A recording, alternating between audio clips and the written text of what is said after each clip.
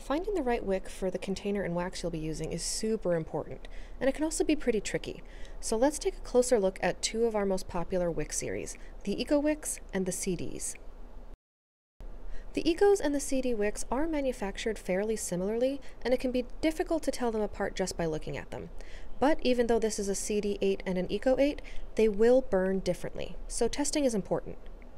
The Eco Wicks are made of a flat cotton and thin paper braid. They're great for natural waxes, and they tend to curl more than mushroom as they burn. The CD wicks are also a cotton and thin paper braid, but they're a bit more rigid, and they do tend to mushroom more as they burn. They're great for softer waxes.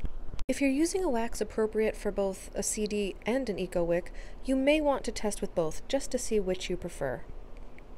And if neither work out for you, there's plenty more.